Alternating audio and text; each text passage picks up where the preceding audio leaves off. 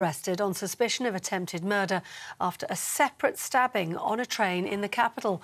Footage of that incident shared on social media showed a masked man attacking another man with a large knife as passengers called for help.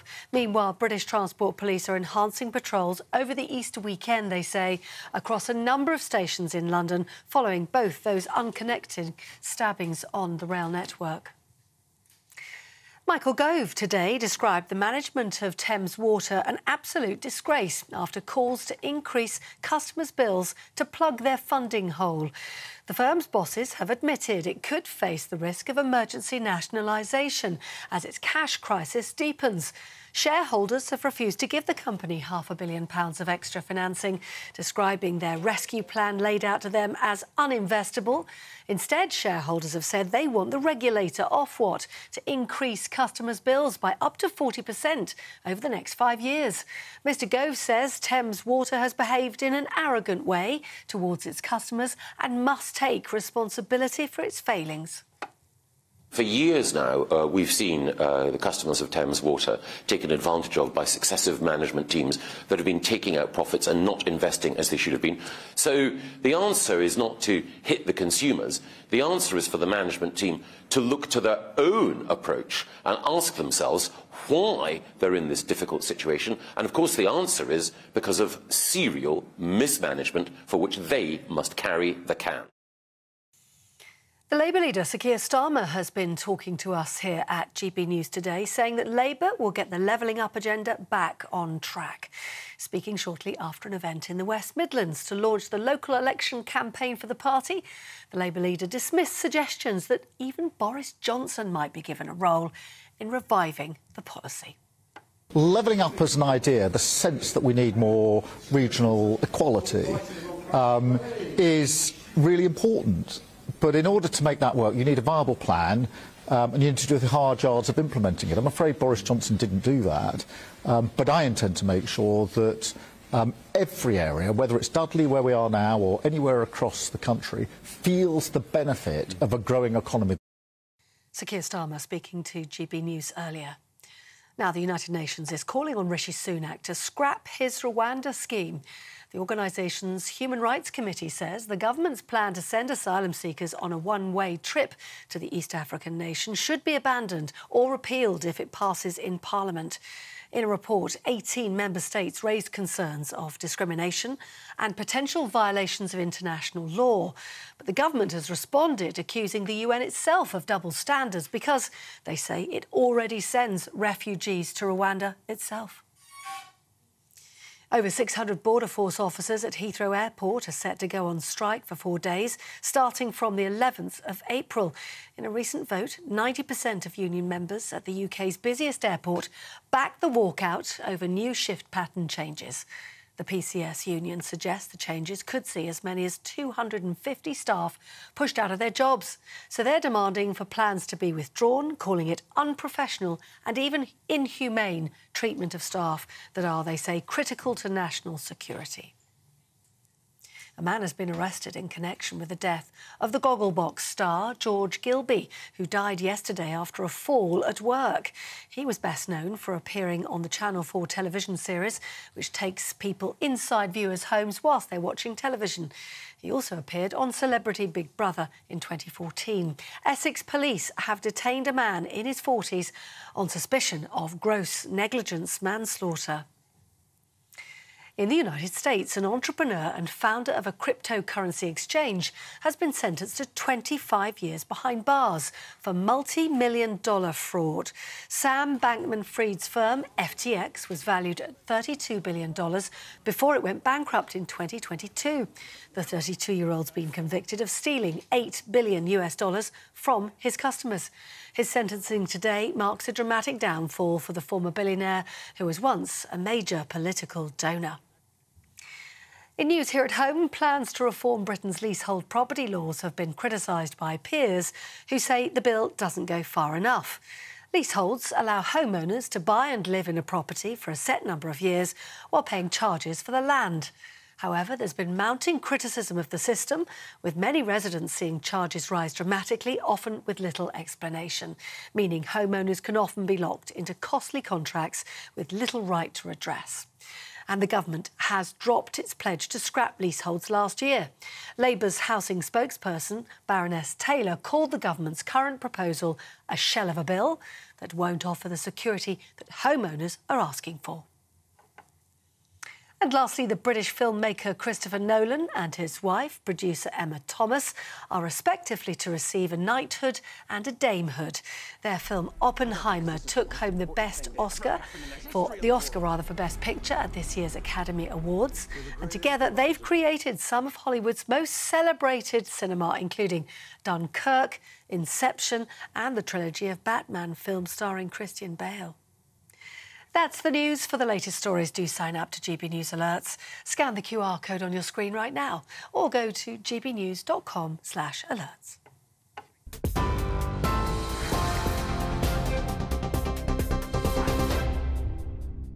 Thanks very much for that. Polly, I'm Michelle Dewberry and I'm keeping you company till 7 o'clock tonight. Alongside me in my panel, I've got the Conservative parliamentary candidate for Finchley and Golders Green, that's a mouthful, Alex Dean, and the director of the charity Wellright, Kerry Dingle. Good evening to both of you. That's a slight change of title for you. Thank you very much. Proudly selected. Well, I can tell you, we will be talking politics in just a couple of minutes. Labour today, they want to talk all about levelling up. The Tories want to talk all about Angela Rayner. We'll get into all of that and lots more tonight.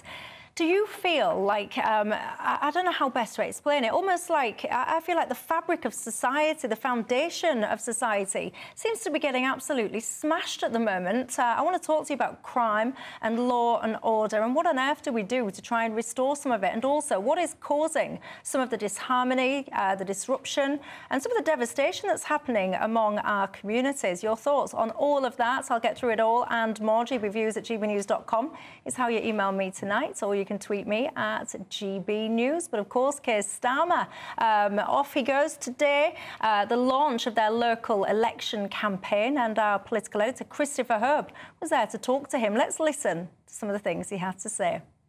Levelling Up Act, you've announced that in Dudley. Boris Johnson's idea. Would you give him a job in a Labour government? Have we got an interesting appointment for you? No. Definitely not. Definitely not. And I'll tell you for why. Because levelling up as an idea, the sense that we need more regional equality, is really important. But in order to make that work, you need a viable plan and you need to do the hard yards of implementing it. I'm afraid Boris Johnson didn't do that. See, this whole notion of levelling up, and we go around the houses with it, don't we? But I must confess, Alex, I don't think any political party is serious about levelling up, because if they were, I don't believe we would have such a kind of void, a difference, between, let's just say, the north and I almost want to say the south, but really what we mean is London, because that difference, that separation wouldn't have been allowed to get deeper and deeper over the decades like it has, if anyone truly cared. There's plenty of rural poverty in the English South. The southwest has many patches of it. Indeed, even East Anglia, where I hail from originally, has some. There are pockets of real deprivation in London, famously. But there is no doubt that London is the economic centre and powerhouse of our country, and effectively economic activity fans out from London and has done for several generations. But I don't accept your premise that government doesn't take it seriously. Governments of all stripes, Labour, Coalition and Conservative, have tried to do something about it. Think of the hiving out of things like the Passport Agency and the DVLA, discrete ETE bits of government that they can put somewhere else, or the creation of regional mayors and metro mayors and so forth. One can say that you didn't think each of these were good ideas or not, but collectively they demonstrate governments have been trying to foster economic activity in different areas. London is stubbornly and persistently, where people want to be and the economic centre of our country. But I think trying to level up is a good thing, as now the Labour Party taking a Conservative Party policy shows. I'll come back to you with some feedback on that, but Kerry, where are you on it? Maybe I'm a bit more jaded than Alex, because it does seem to me that it's all talk and there's very little action. And even Keir Starmer taking Boris Johnson's idea or whatever, what does it actually entail? You hear what he has to say, but where's the policy? Where's the policies? You know, is he talking about massive house building in the north, massive investment in new industries or energy in the north? No, we're not having any of it. So I just don't see what it means. And all that I'm afraid that Sunak has done is, again, more talk. We know that even in Dudley, where Keir launched his thing today, there's been things like, you know, promised leisure centre, promised new bus station, but they haven't actually materialised. And transport is key.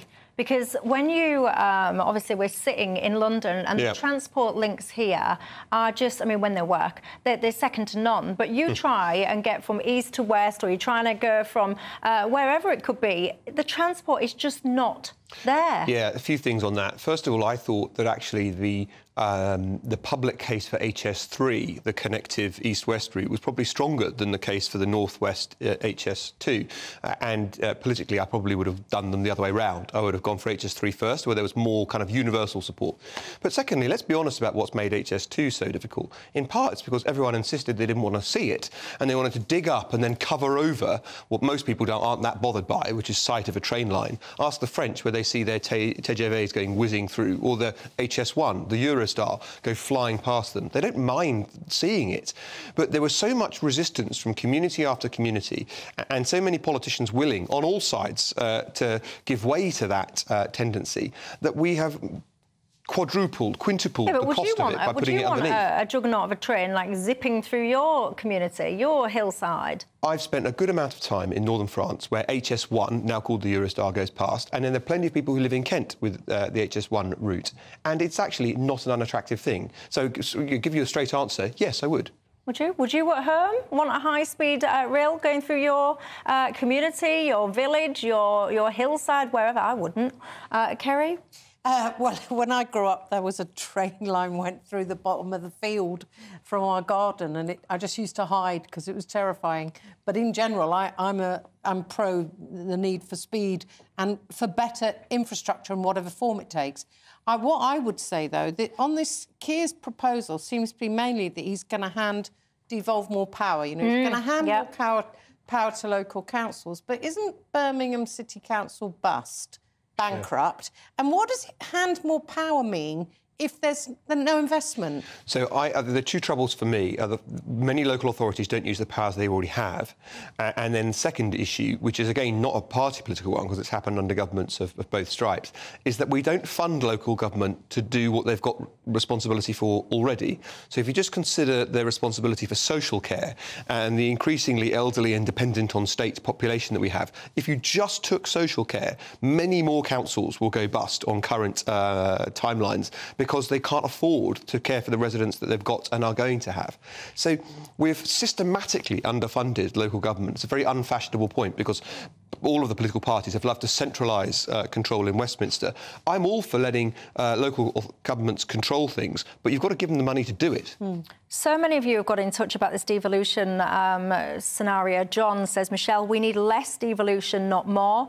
You don't need any of it to enable levelling up. You just need a competent department to administer it.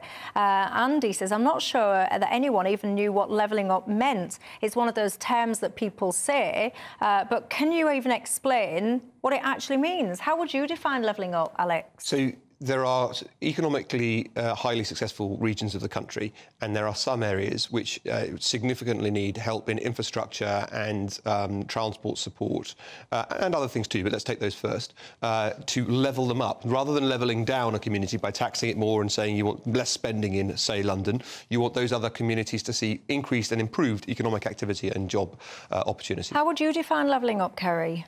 Well, I think Alex is right on that. But what worries me is a kind of share out the misery approach. When, you know, if there isn't the funding, then what are we talking about? And I haven't seen from either Sunak or Starmer a properly pro-growth agenda, which could change things. And so what we're talking about here is it's all hot air. Well, the case for economic stimulus by dint of tax cut and so forth got rather lost in the coronavirus and post-coronavirus period. So I accept that premise to a degree. But it's just remarkable lack of imagination, to my mind, for the Leader of the Opposition to say, my policy is that which the government said last, but I just think I'd do it a bit better.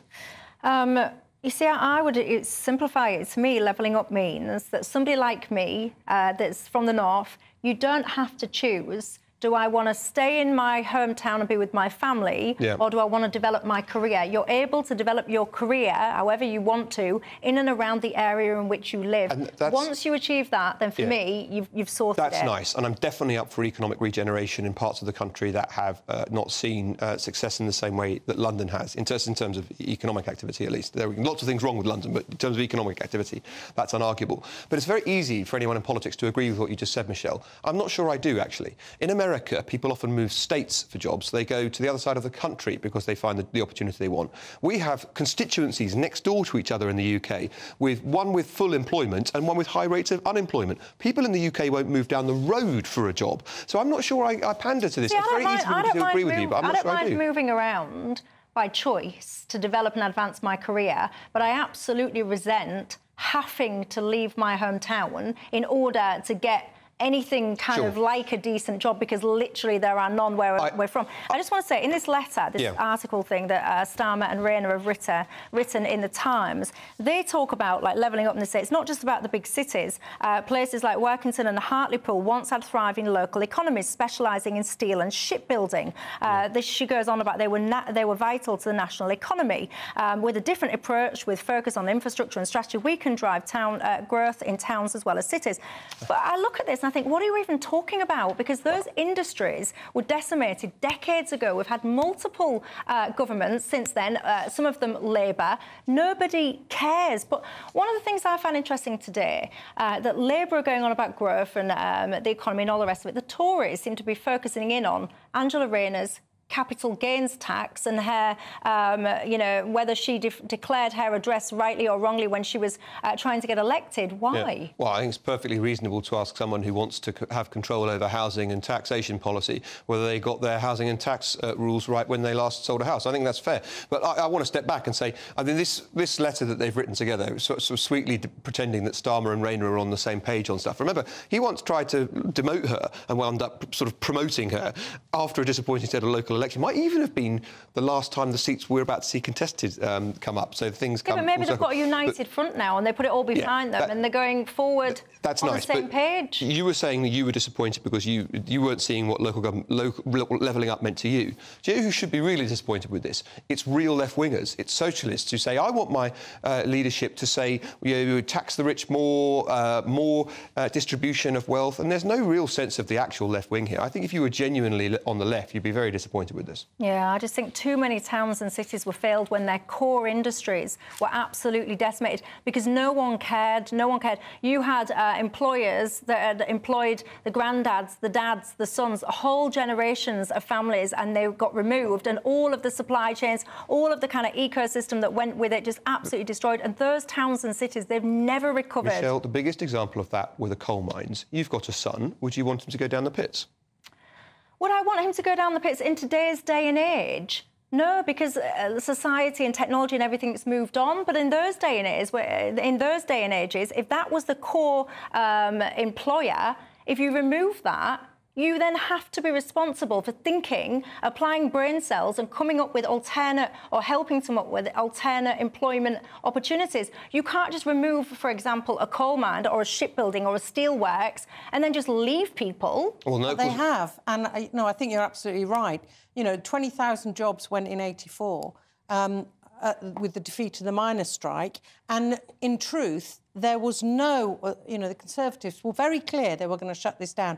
Now everybody looks back and revises their thinking on this and said, oh, somehow Margaret Thatcher was a Green, which is hilarious. But in truth, you're completely right about the devastation of industry in the north. And no, they did just decimate jobs and never think about putting forward an alternative and where people are going to work. And now if we look at what Starmer's got on offer and Angela Rayner, what are they talking other than green jobs? Well, that doesn't mean shipbuilding or even decent infrastructure or home building. What does it mean? Well, I don't know. What does it mean? How have you interpreted it at home? And how much faith do you have in politicians to actually fix some of these issues going forward? I'll bring you into the conversation after the break, but I also want to speak to you about the absolute state of society and some of the goings-on now when it comes to crime and law and order. What on earth's going on? What's behind it? And how, crucially, do we even begin to think about fixing it? You tell me.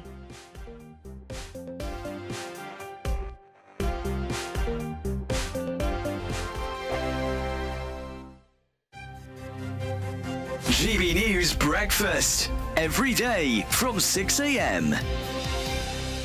It's the first time we've had an admission from someone who at least used to be very senior in the party, saying that this election is not about winning, really, for the Conservatives now. It's about mitigating the losses. There is broad recognition that this election has already been lost and that it's about damage limitation.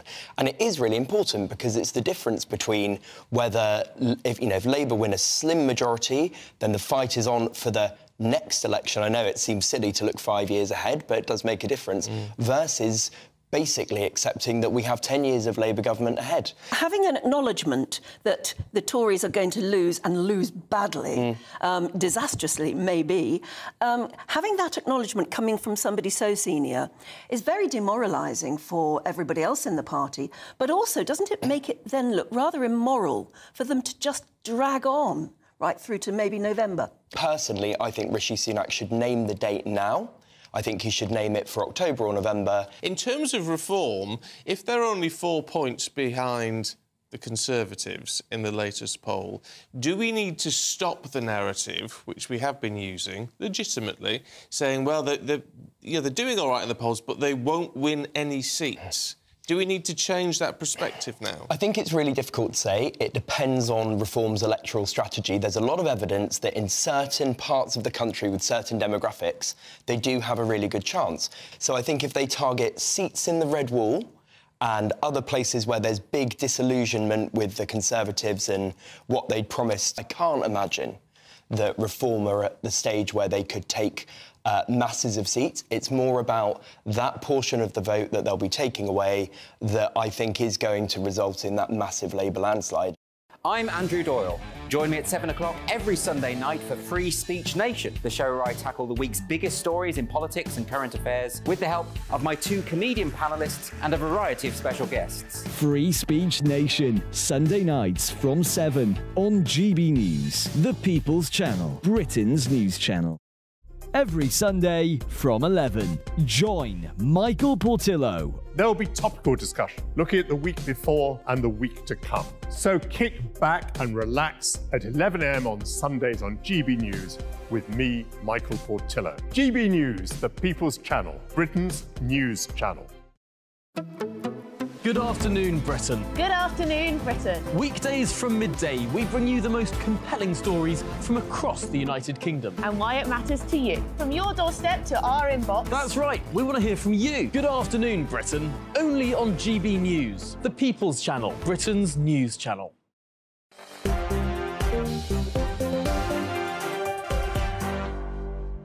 Hi there, I'm Michelle Dewberry and I'm with you till 7 o'clock tonight. Alongside me remain Alex Dean and Kerry Dingle. Welcome back, everybody.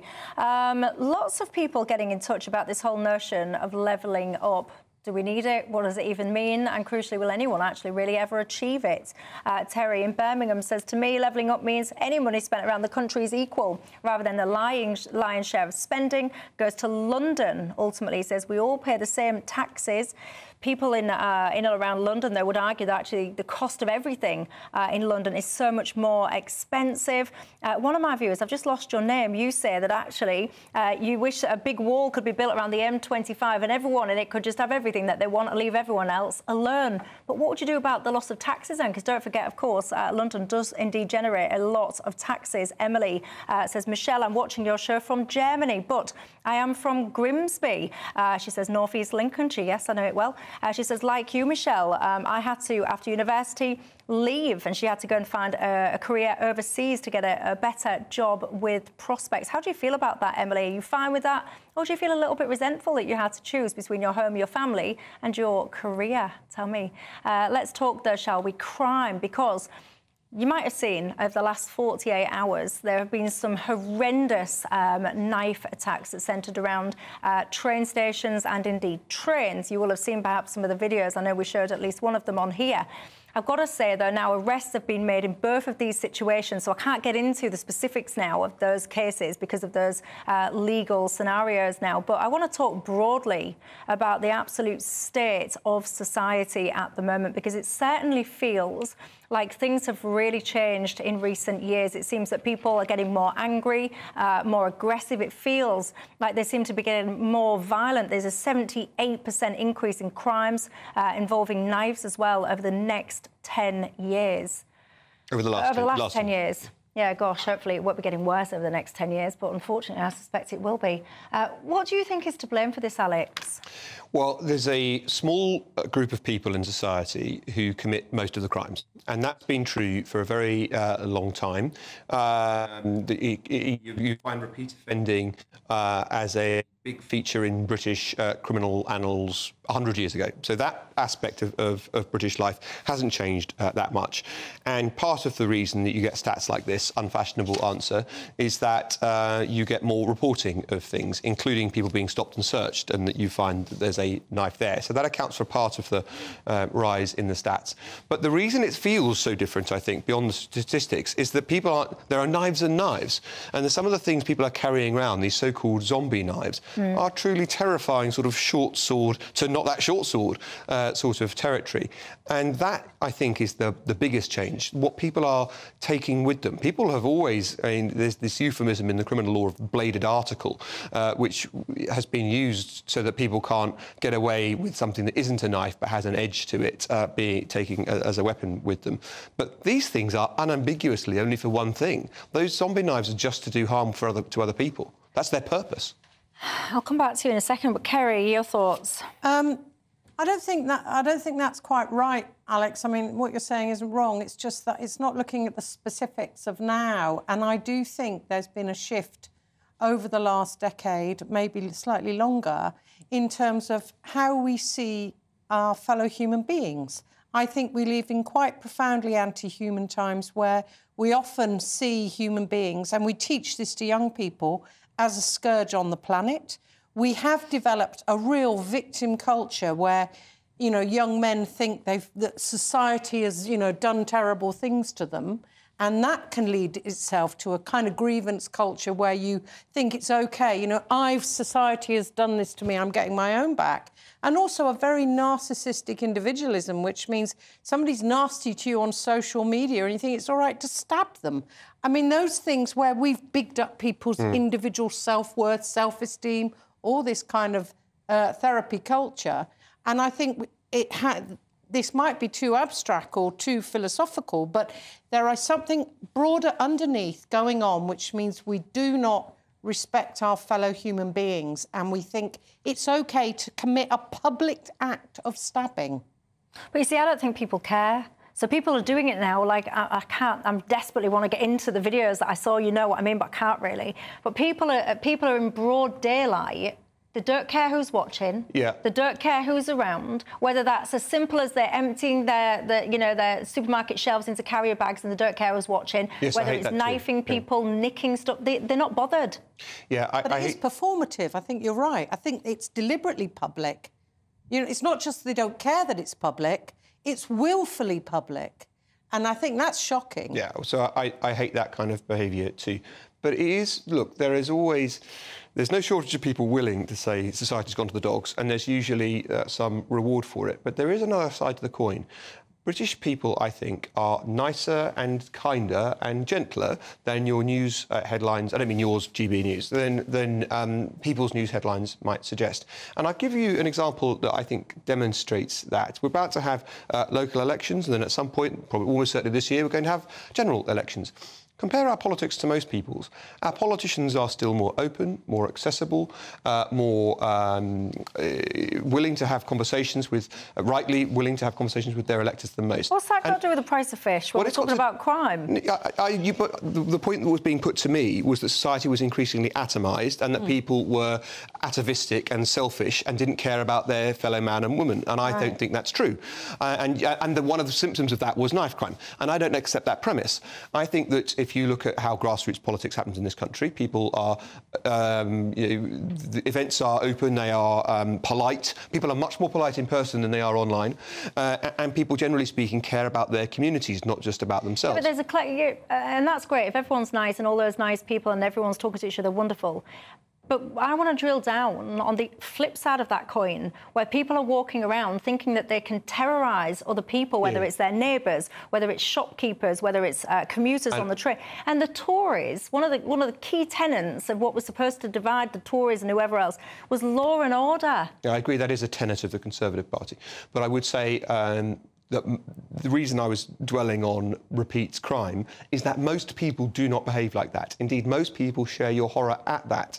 What we do have to do is get the punishment part right. Part of the problem isn't just longer sentences or that kind of discussion. Part of the problem is these people don't think they'll get caught, right? And if you don't think you're going to ever face the ramifications of... Well, this is my point. If you don't think you're going to face any ramifications for your activity, then what the sentence might be if you do doesn't actually matter.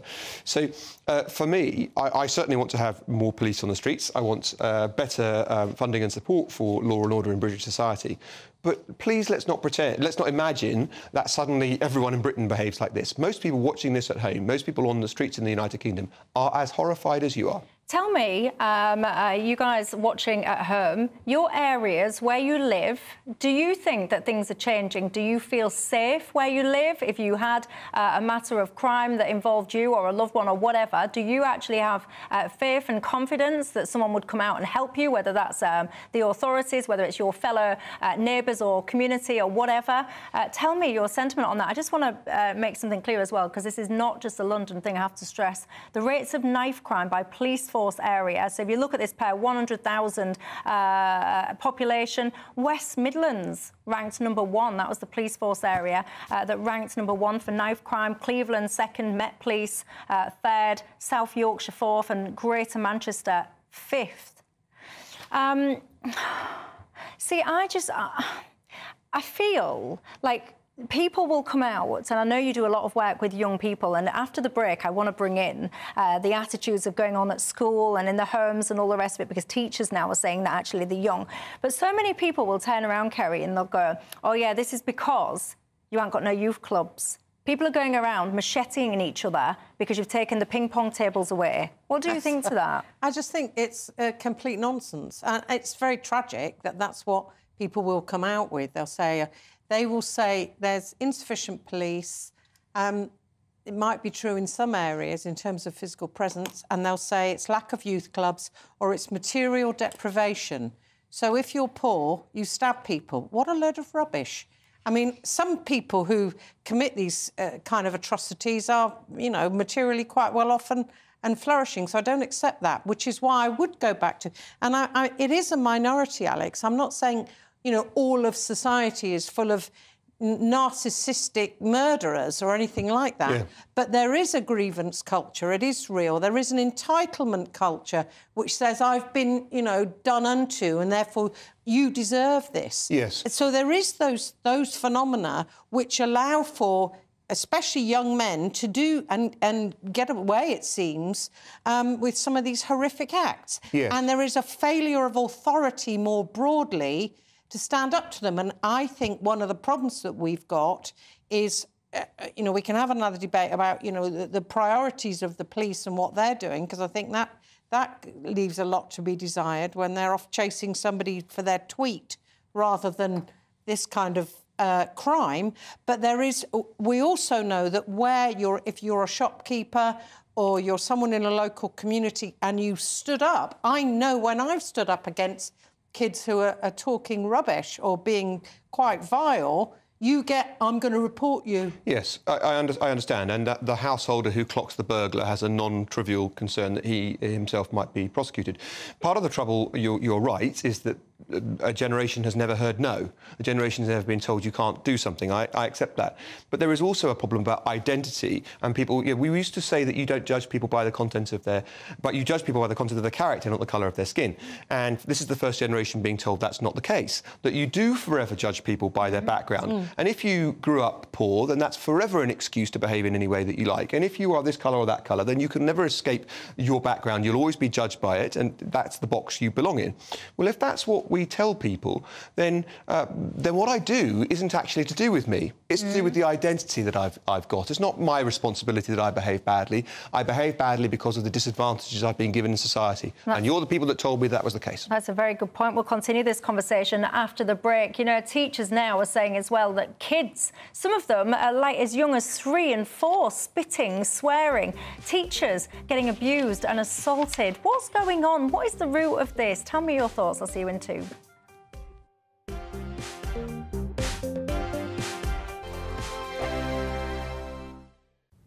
Hello, very good evening to you. Welcome to your latest GB News weather update brought to you by the Met Office. There will still be some showers around this weekend, but generally through the Easter period, it is going to be a bit drier and a bit warmer than it has been of late. Low pressure still in control like it has been through much of this week, but the flow around the low is going to ease a little bit, so we will see our winds easing. That being said, through the end of today, still quite blustery for many of us. Some heavy showery rain affecting northern areas, something a little bit drier and clearer across central parts and also Northern Ireland.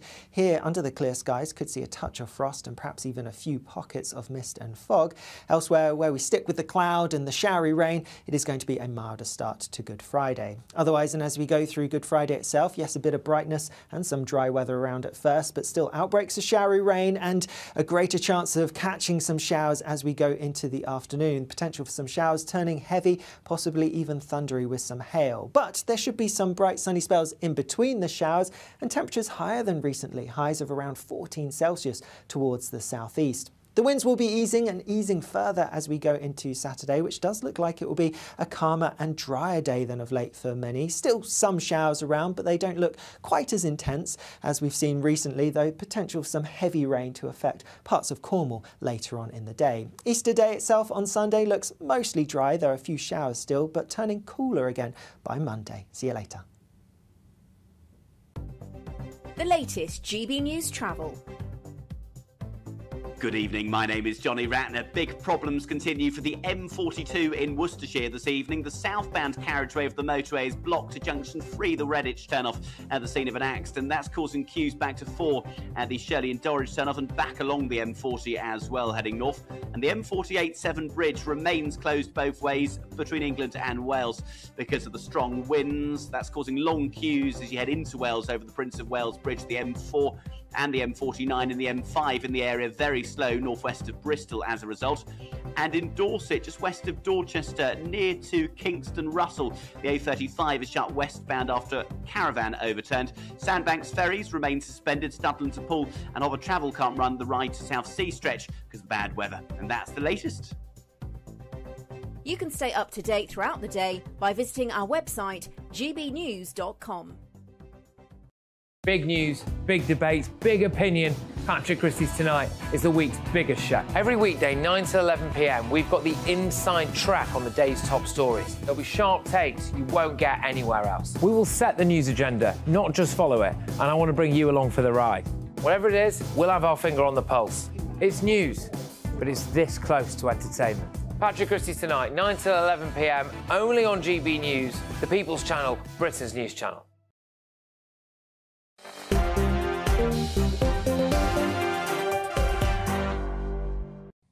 Hi there, Michelle Dewberry, Tull 7 Conservative candidate for Finchley and Golders Green. Alex Dean alongside me, as is the director of the charity World Right, Kerry Dingle. Welcome back, everyone. We're just talking about crime.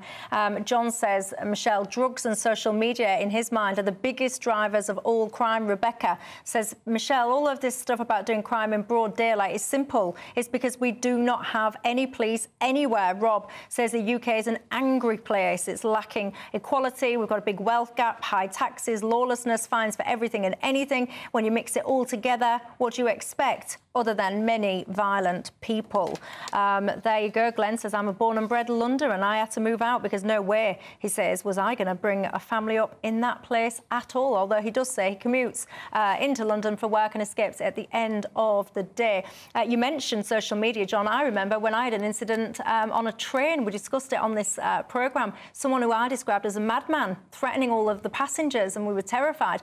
And then I was taken to task, do you remember this, by a Labour councillor who said that I was wrong to describe the perpetrator as a madman because actually it was playing into stereotypes for the perpetrators. And this is one of the things I think we've got wrong in society. We focus more on offending criminals than what we actually do, helping people that are victims of crime. Before I work out, before I complain about you stabbing me, can you let me know what your pronouns are? Exactly. Anyway, to be fair to that lady, you might remember it, she came on the show, do you remember? Anyway, I do just want to bring up a case because, speaking of crime, I find it quite upsetting, actually.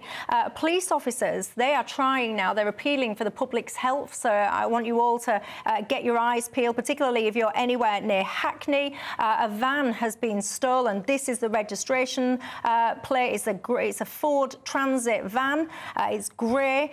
The registration plate is B. I'm going to go all thingy, Bravo, Golf 72, Whiskey, Bravo, Tango. Now, this is not any normal van. This is a little boy's van. He's terminally ill, and this is what his family used to help transport him around. His mum says, I'm appealing to everyone to keep an eye out. This is not just a vehicle, it's a lifeline. It's our road to freedom. Without it, our poor boy cannot see in his final days. Every day is an extension of his life, she says, and we thank God for them. But they need that vehicle back. Keep your eyes peeled. I just think people are just scum. Sorry, I probably shouldn't be using those phrases, but I just think who sits there, steals a van, realises it's got some medical stuff in it and keeps it dry? Who does that? Yeah, I mean, I don't imagine they knew that was the case, and I'm not making excuses. You'd soon realise, Alex, you'd soon realise. That's true, but they then, assuming that they would get caught if they took it back, just dumped it, as I imagine what has happened. Well, just dump it and ring the police then and tell them where it is. I follow. Anyway, I'll get off my high horse. 1 in 5 teachers have apparently been hit by pupils this year. Apparently, kids at school, their behaviour is getting worse and worse and worse. Many teachers are saying it's since COVID. Parents, apparently, less tolerant, and they've lost respect for school rules. What do you think is going on, Alex? So both my parents are teachers, and it's a profession I greatly respect. And in another life, I might have gone into it myself. Tony Blair was the master of talking about this because he presided over a large part of this cultural change. But nevertheless, what he said to Michael Howard over the dispatch box was this: when you and I were at school, if you got in trouble at school, you got in trouble at home. And that's not true anymore. I think Blair was, because it was happening on Blair's watch, basically, but he was still, there is a real truth in that. And if anything, it's got worse. Parents fear, not only if they tell the child that they're wrong, the child's going to kick off. They fear that instead of the parent backing them up, the parent's going to come in and complain about them, or even worse. So it's not just the child you've got to be concerned about, it's the parent too. And I think that's a dreadful state of affairs. Kerry? I do think too much is being... I think COVID was a problem in people have lost the respect for education, given that, you know, teachers and teaching unions said, oh, we'd, you know, shut them down, and kept calling for even greater school closures, and that learning from home was fine, which it clearly isn't. And there are now thousands of kids learning from home. So I think education's lost some of its kudos, and but I think there is something more problematic, and that is loss of teachers' authority and politicians expecting schools to make up for social ills. So we've entirely instrumentalised education. It's supposed to now cure all social ills. But teachers now have to do, you know, all this, you know, everything from teaching net zero to pronouns to critical race theory, you name it, instead of passing on the best of what is known in terms of knowledge, which is what we need them to do. Sure. When they are given this huge thing to do and are also terrified of being disciplinarian, and we've seen that with Catherine Birbal-Singh and the Michaela School, where discipline comes in and you lay a real foundation for kids to be independent and to think critically by being respectful and having greater communication. When that breaks down, you know, I don't see what kids are leaving school with. And it's a vicious circle. You know, the more you have a breakdown in authority, the more you have a breakdown in discipline, the less kids go to school, the less they care about education, the more disrespectful and so on. But Michelle, you were asking us why it's happening, and you got one answer from Kerry about COVID. Let me try another one, which I think runs rather deeper. People, on the one hand, say they're aghast at the collapse of discipline in our schools. On the other hand, many people, often the same people, will say, you know, it's wrong to expel a child too quickly. You've got to give children every opportunity. And so, first of all, there's not the short, sharp shock of the example to you of a child who's misbehaved being severely dealt with. But children are suspended again and again and again, rather than finally being expelled.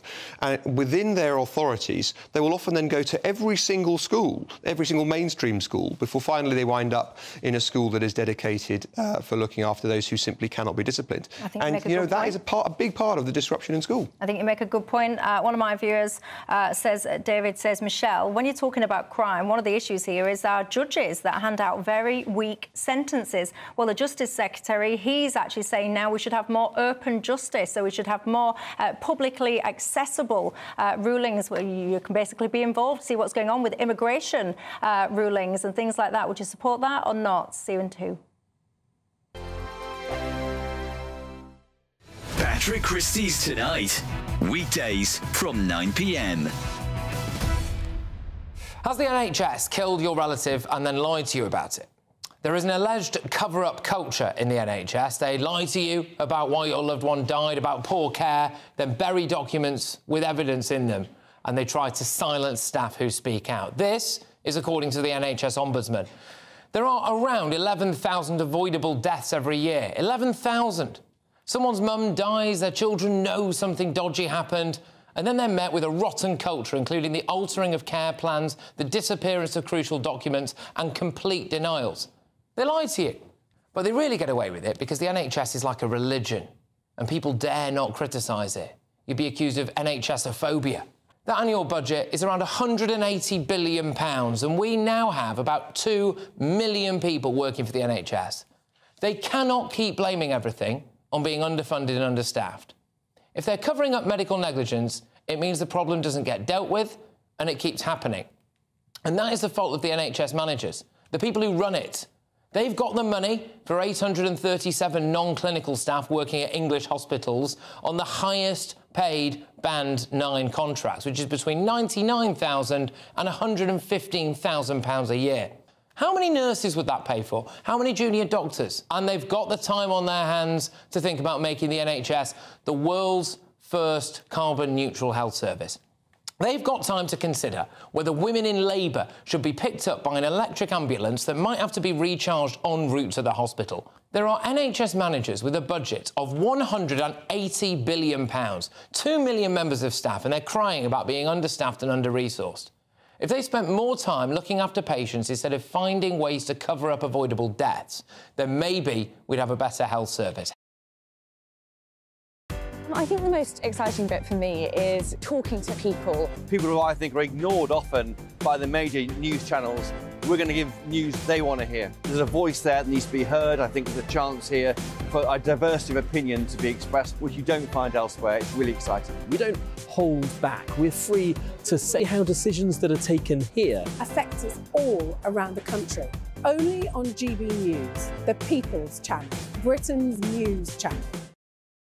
Join me, Camilla Tominey, every Sunday at 9:30 when I'll be interviewing the key players in British politics and taking them to task. This report basically says that he's not fit to stand trial. With an upcoming election looming over Westminster, now is the time for clear, honest answers. I agree. And that's precisely what I'll get. Is he indecisive?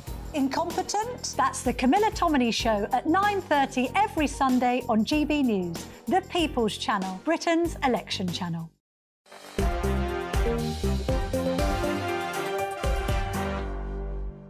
Hi there, Michelle Dewberry alongside me. I've got the Conservative candidate for Finchley and Golders Green, Alex Dean, and the director of the charity Weldright, Kerry Dingle. Lots of people say, Michelle, the answer to many of these questions tonight is simple: a lack of discipline. Anne says boundaries. That is what's going on. We have no more boundaries in society, and without boundaries, society breaks down, she says. I was talking about law and order. One of my viewers earlier, David, was talking about the judges judges and the sentences that they dish out, or lack of, some people might argue. Well, anyway, now plans are being considered by the Ministry of Justice so that actually the public and journalists could potentially get access to so-called secretive magistrates' hearings. This would be for stuff like non-payment of your TV licence, fines, whatever, but also perhaps like immigration cases. Alex? Yeah, or speeding courts. I've prosecuted in speeding courts where, you know, the door is closed and the atmosphere is slightly more relaxed, and not that convictions are waved through exactly, but you can process many dozen cases in an hour in a way that in an open court, going through a case with live evidence, you never could. I was in chambers briefly with the now Lord Chancellor. He's an excellent lawyer, much better than I ever was. I think he's right to want this to happen. But of course, what he really means, it's not about things like the speeding fines or TV licences. Important though that is, it's the really eye-catching stuff like the immigration rules. And I think people should see the principle of open justice is very important to me, I think, and I strongly support these reforms. So yes from you, Kerry? Yes, they should absolutely be open. I'd say, you know, what is there to hide? And if it's just about process and speed, I don't think that's an excuse, given that there were 500,000 people convicted last year who didn't even enter a plea, you know, weren't even part of it. It just happened behind their backs. And I do know people who've been wrongfully convicted. Well, there you go. Would you support more open justice? It's a yes from these guys. Is it a yes from you at home? And you talk about process and speed, which leads me nicely onto artificial intelligence, AI. What do you think to this? So many examples of it now, but now research has come out saying that up to 8 million jobs could be lost to AI. Should we be worried about this then, Alex, or not? AI will take some jobs and create opportunities elsewhere. And a big slant of the report that we've seen from the IPPR, it suggests that people of more working-class backgrounds stand to risk their jobs. Actually, I think that many artisanal and crafts-based jobs are likely to survive for far longer. It's trainee lawyers who need to worry about their jobs, pasting precedents and seeking out material. Those are the first jobs that are really going to be at risk, I think. Kerry? I think we should embrace AI. I think it's very, very exciting, and I think Alex is right. I think the IPPR is wrong. I think you know, a huge number of working class people will be the ones who write the AI programs. AI is not, you know, some autonomous, scary sci-fi machine. These are written by us and created by us, and will evolve new jobs and professions. And very excitingly, in terms of what it can offer medicine, the jobs it will lose are mostly your kind of, you know, data entry, data analysts, admin, boring research. And I've used AI in film and video. And the real problem is that so far it's not that advanced, actually. But one day it will be. If one it's a question of quality. It will be. It must certainly. I mean, potholes as well. There's been robots developed as well now that can actually go and fix potholes. I mean, that'd be good. Everyone, should be pleased about that, shouldn't they? What's this robot we're showing you on the screen? Oh, this is apparently the pothole one. Oh, yes, there you go. Look, this is the pothole robot. Look at that. It looks like something that's been cobbled together by a 5-year-old. Well, it looks like a prototype. Did you see it? Let's be fair, it looks like a prototype. No, okay. You are right, but I don't imagine the finished product's going to look like that. I shall refrain from criticising modern technology because, let's face it, we could all do with the potholes getting repaired, couldn't we? Are you excited and energised about AI? Who's this saying about checkout staff? Michael says, what about checkout staff at supermarket? I used to be a checkout girl, actually. Yes, self-checkouts now. Many people do not like them. Sean says the internet, smartphones, social media, they've had so many negative, unintended consequences. Speaking of negativity, I was going to try very quickly, but I don't think I've got time now to show you a statue that's been erected of Prince Philip at Cambridge. Can I bring it up quickly or not? Look at this. People are up in arms about it. Can you see that? Do you think that's a good statue? Apparently it's been branded the worst ever Prince Philip statue. It's not very good, but we put worse things on the 4th plinth in Trafalgar Square every year. So. This is very, very true, actually. Yes, we do. Kerry, you an art lover? I am an art lover, and I like abstract art. I wouldn't know anything to do with How are you supposed to know that's Prince Philip? Exactly, I wouldn't. You know, abstract art is great, but don't call it Prince Philip then. Maybe, just maybe, perhaps we're just not sophisticated enough to be able to appreciate it. Look, that's all we've got time for. Kerry, thank you for your company. Alex, thank you for yours too. And very importantly, thank you for yours. Don't go anywhere. Nigel Farage is up next. From me, night. A brighter outlook with Box Solar. sponsors of weather on GB News. Hello, very good evening to you. Welcome to your latest GB News weather update brought to you by the Met Office. There will still be some showers around this weekend, but generally through the Easter period, it is going to be a bit drier and a bit warmer than it has been of late. Low pressure still in control like it has been through much of this week, but the flow around the low is going to ease a little bit, so we will see our winds easing. That being said, through the end of today, still quite blustery for many of us, some heavy showery rain affecting northern areas, something a little bit drier and clearer across central parts and also Northern Ireland. Here, under the clear skies, could see a touch of frost and perhaps even a few pockets of mist and fog.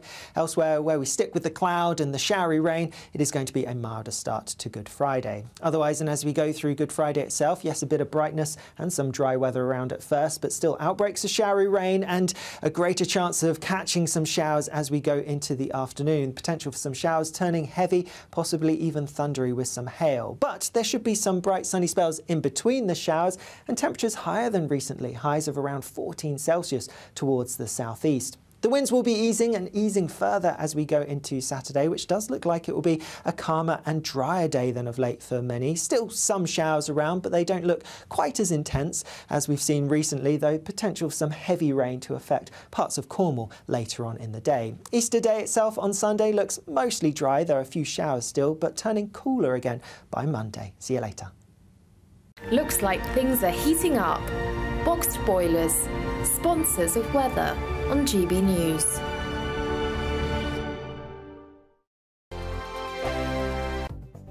The latest GB News travel. Good evening, my name is Johnny Ratner. Big problems if you're heading west of Nottingham this evening on the A52. The westbound carriageway is closed along Brian Clough Way from Bardales Island south of Stapleford through to the junction of the M1. That's the scene of an accident causing lengthy queues as you head out of the city centre that start before Bramcut Island. Meanwhile, in Wiltshire, the A303 is closed both ways through Chicklade because of flooding, and in Dorset, west of Dorchester, the westbound carriageway off the A35 shut near to Kingston Russell, where a caravan has overturned. The M48 Severn Bridge, they're still closed both ways heading between England and Wales because of the strong winds. Long queues as you divert on the M4 over the Prince of Wales Bridge and on the M49 and the M5 northwest of Bristol. And in Carmarthenshire at Newcastle Emlyn